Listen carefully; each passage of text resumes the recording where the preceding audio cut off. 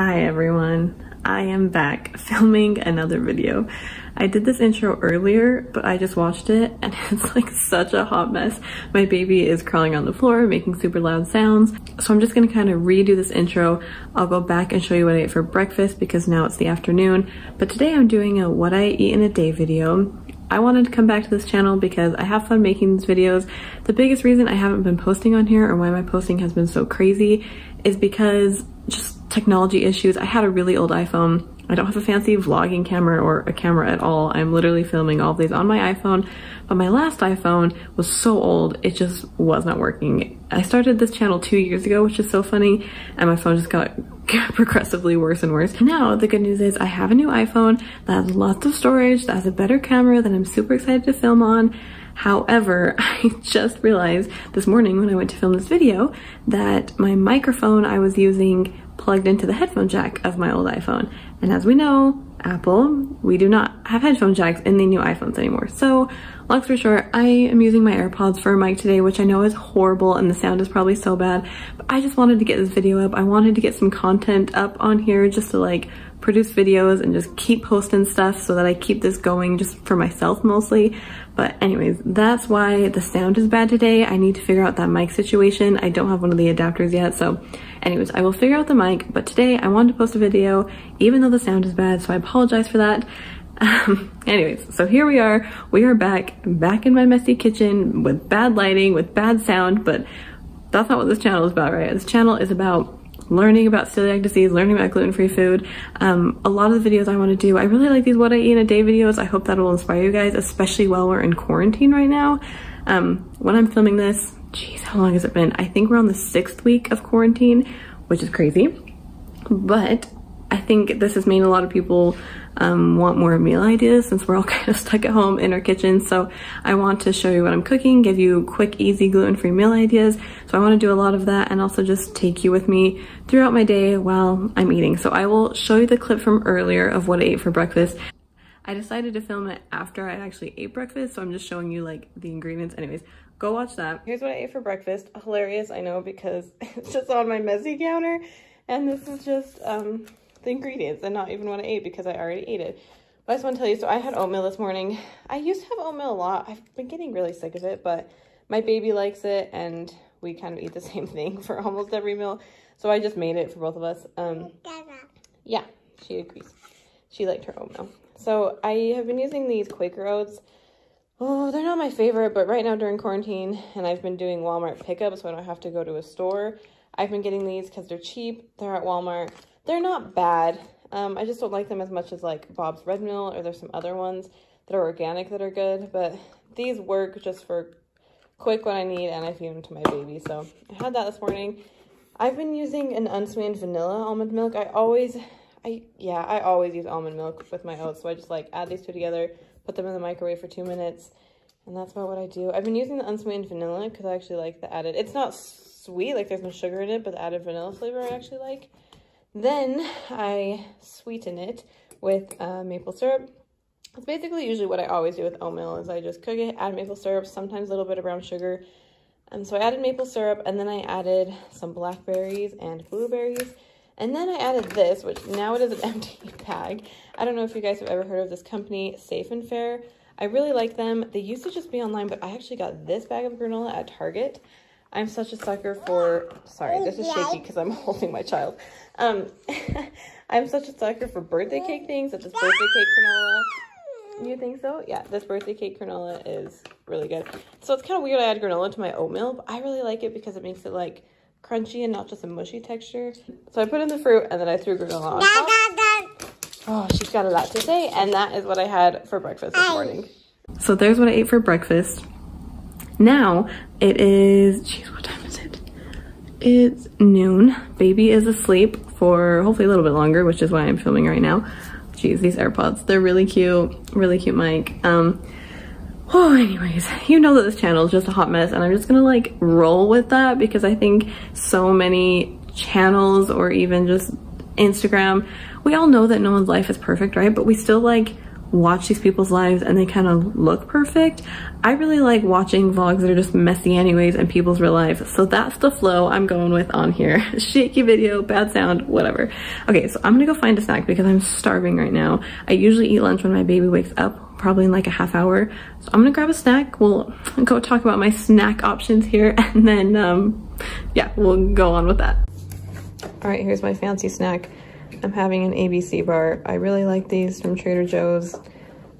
Gluten-free, vegan. My baby likes them too, so I buy them for both of us. So here's my snack before lunch, having an ABC bar. All right, here's what we have for lunch today. I'm realizing how funny my lunches are when I'm like eating the same things as my baby. So these are mostly for baby, also for me. I share them with her. These are actually my favorite gluten-free just chicken nuggets. They just don't have a weird taste to them to me. They're dino nuggets, so they're cute. I get these from Walmart. I really like these a lot.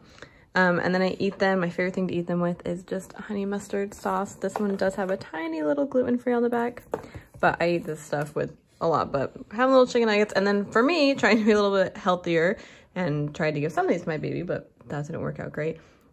These I also got from Walmart, from doing Walmart pickup. Okay, I usually would hate any like steamed or just warmed up veggies, but this is actually weirdly good. I think they put like a little bit of seasoning and olive oil on it. This is an example of something that does not say gluten-free, but the ingredients there don't worry me at all. I feel fine eating it.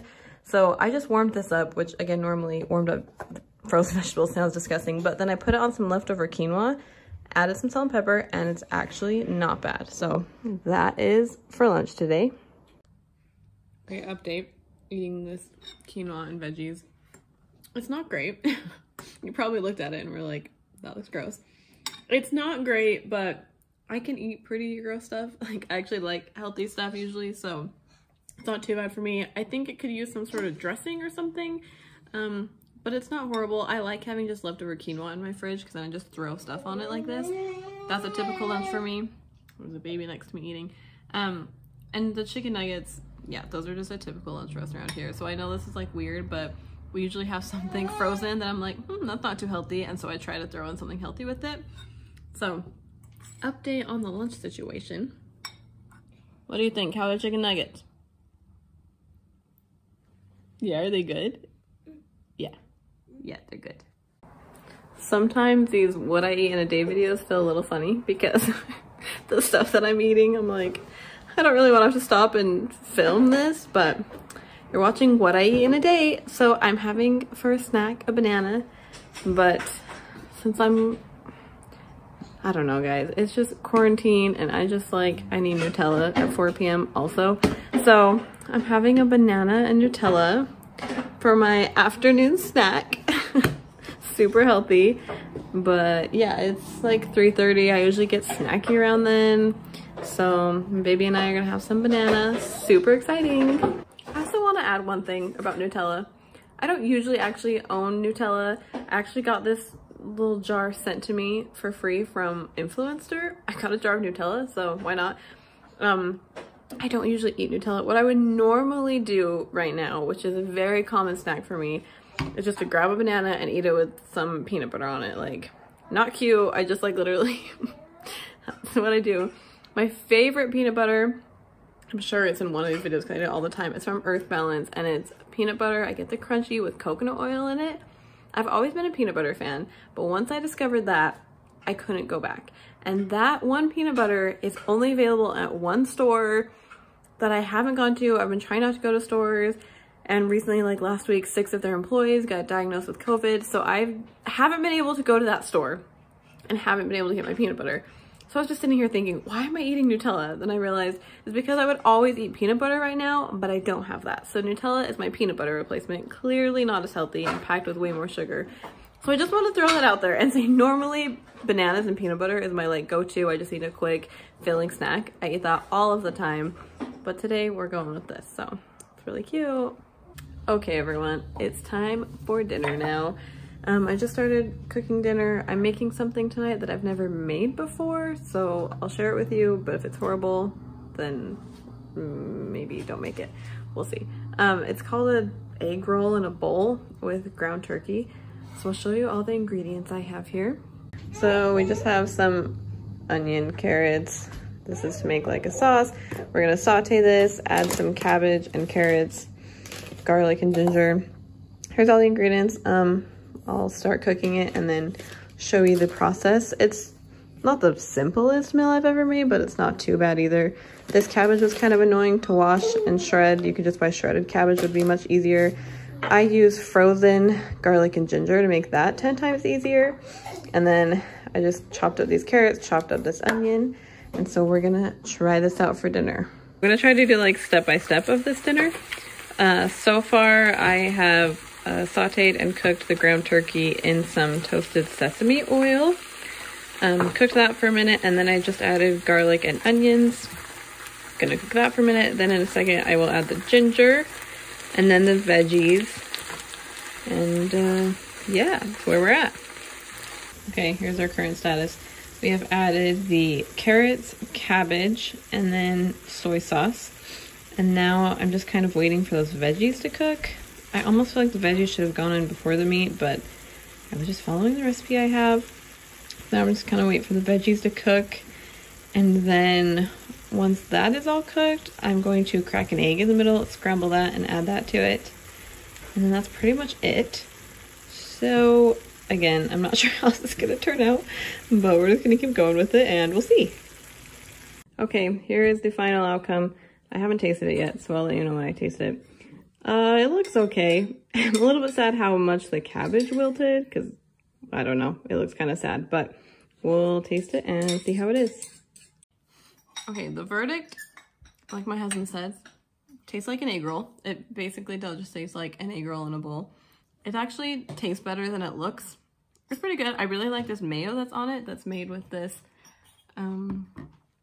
this chili garlic sauce, and then you mix mayo and salt with it. That actually is really good. I didn't think it was gonna be that good, but it's good. It's not my favorite thing I've ever made in the world, but it's actually really delicious. So there's a meal idea.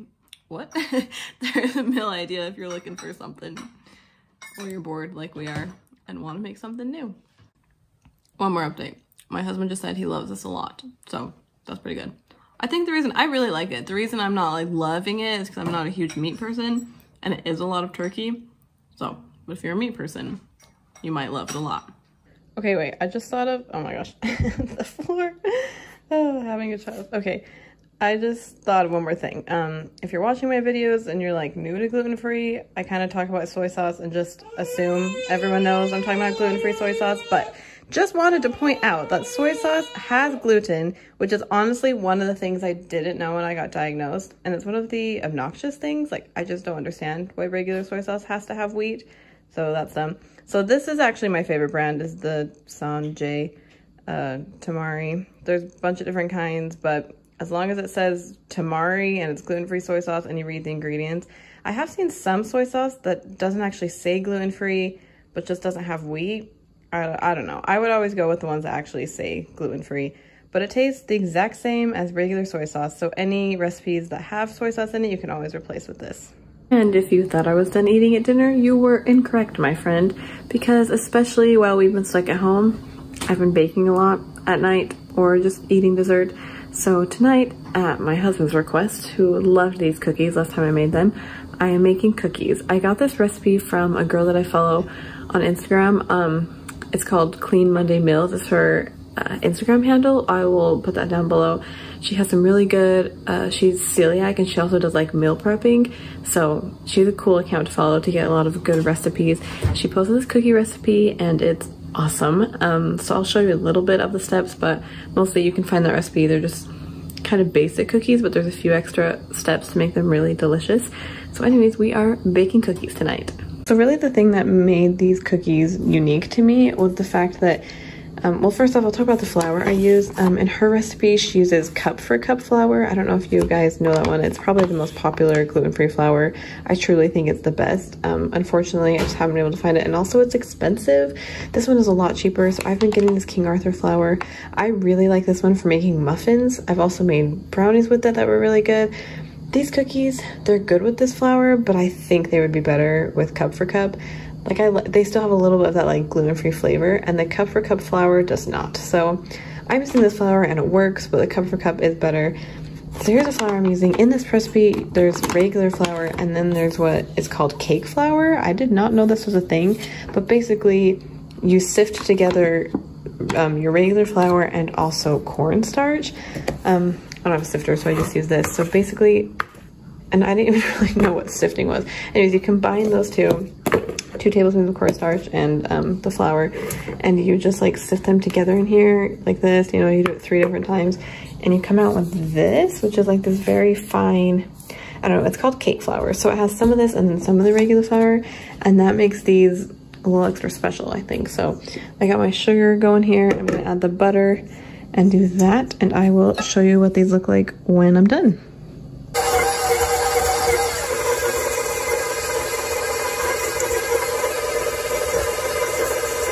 PSA, these are some of my favorite chocolate chips and they're certified gluten-free.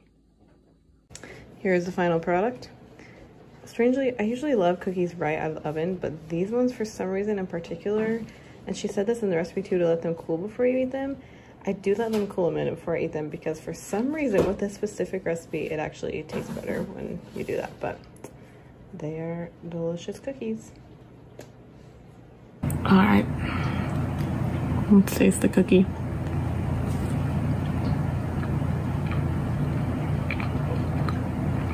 Pretty good. All right, I'm pretty sure that's the last thing I'm gonna eat today. Cookies and milk. So there was my day and all the things I ate. I hope it was super thrilling and exciting, and I'll see you in my next video.